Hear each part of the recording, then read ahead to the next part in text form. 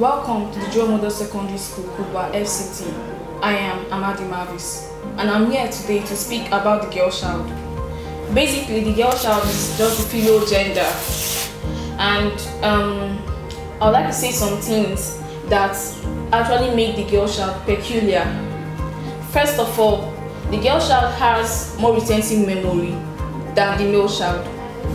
Secondly, statistics show that the female child, 60% of children actually that are intelligent inherited this from their mothers. Also, I also like us to highlight a point about the fact that 70% of the Earth's surface is covered with water, and we have the remaining 30%. Now, 16% of this 30% is owned by the late Queen Elizabeth. You can go and check that. Now, speaking away from that, today I'm here with the Joe Model Secondary School Congress, Abubakar Anissa, Thomas Eloho, Noah Faith, and Nicholas Melvin. I will be speaking about gender inequality in our society today. Okay, so good afternoon. How are you guys doing today? I'm fine.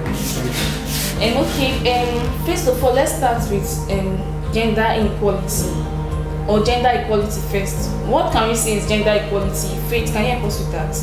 Gender equality. This is a topic that is very large and cannot be fully covered in a day. Gender equality is a very large topic, and I would like to talk briefly on that. Gender equality, this means treating the male child and the female child equal, making them aware that they are both equal and they can do whatever the other can do. So, many people in the society, especially those in the rural areas, believe that what the female can do, the male can also do, but what the male can do, the female cannot do. But this is a very, very wrong myth. If you look at it from a very right angle, you notice that what the female child can do, the male can do, and what the male can do, the female can also do. Thank you. Okay, thank you so much, Faith. And hello, she said something about what the female can do, the male can also do it, right? Yes. Okay, so like I mentioned, like some of those things that you feel like, okay, the female child can do. The female child, they are not just limited to house chores and the kitchen alone. There are also other prospects that they can also venture into, in which males also dominate in. For example, take sports. For example, now currently in the world, they have shunned the parts where women are not allowed to do sports, because there was a time women weren't allowed to do sports, that allowing them to do sports will give them more confidence and maybe like trying to take over. But now women are encouraged in sports, other activities, physical activity that include brawl and physical force. But before, which was shown on women, but now women can also be allowed to do those, because comparison between the two show that they are equal, no difference. Thank you so much, Eloho. I like that. Melvin, define gender equality, right? So, like, can you tell us what do you understand by gender inequality? Gender inequality is when you treat a child, or specifically a male child, like he's better than the female, or you treat the female child like she's less than the male. There are, in some certain countries now, there are some places that the female child are being restricted to doing. That is gender inequality.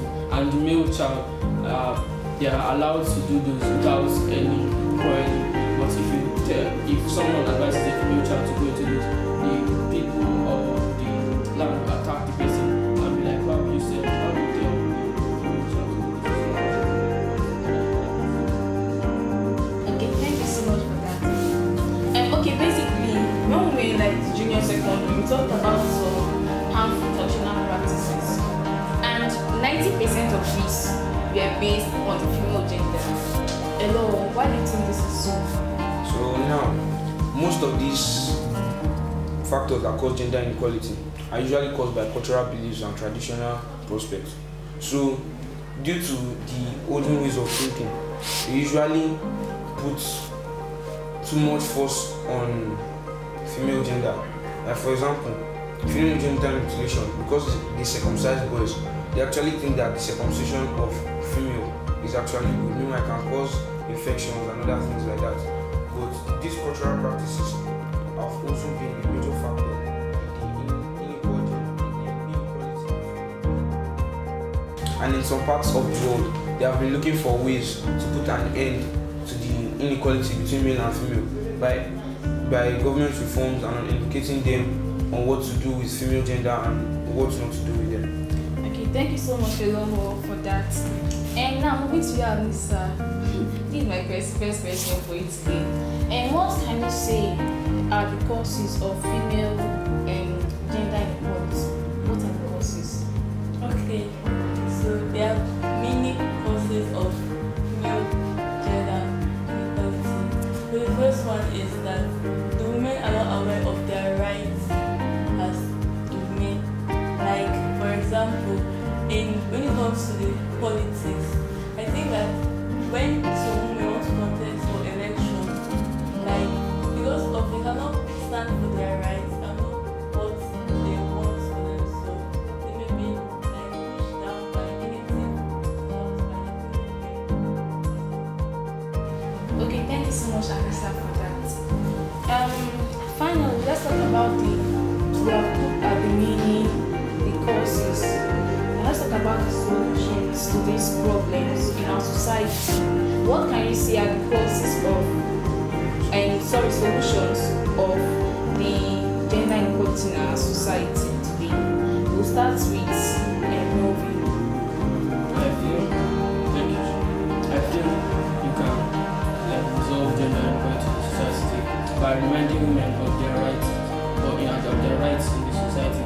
That you can remind or tell women that they can be part of politics, they can run for special positions to be able to help the country, because like they say, the future is feminine. So you can always remind them that they can be whatever they want, and they should not let anyone restrict them of what they want to be. Okay, thank you so much for that. And Faith, what do you have to say are the solutions? Thank you. So I have just one solution for this. We should shun all the people who make these women feel like they cannot be whatever they want to be. Starting from the family. The family should put in these efforts to let the girl child know that yes, she can be whatever she wants to be, and making her to be aware of the fact that nobody can shun her and stop her from being what she wants to be, because she's just equal to the male child. Thank you so much, Faith. And Elo, what do you have to say? That the government has a major role to play in the education of the girl child on their rights and what they can do and what they can't do. So the government has to educate the upcoming feminine generation on their rights and what they are able to do and what they are not, and not on what they are not able to do. And we should educate them not on comparison with the male, but equally among the two genders. Okay, thank you so much, Elo. And finally, to Anissa, what can you say is the solution to female and gender inequality? Thank you very much for that. So I feel like the solution to female gender inequality is by making the women to talk to men, like letting the women mentor men, in the sense that like when a woman knows her rights and is able to speak for herself, I think she should learn how to talk to the opposite gender, not because of the man he has to like make himself superior over her, that felt like they are equal no matter of their right. So I feel like women should talk to men to let them learn and understand that everyone is equal. Thank you so much, Anissa. Okay, what a man can do, a woman can do better. Our time is now. Our rights, our future. Let's join hands to stop gender inequality in our society. Bye for now.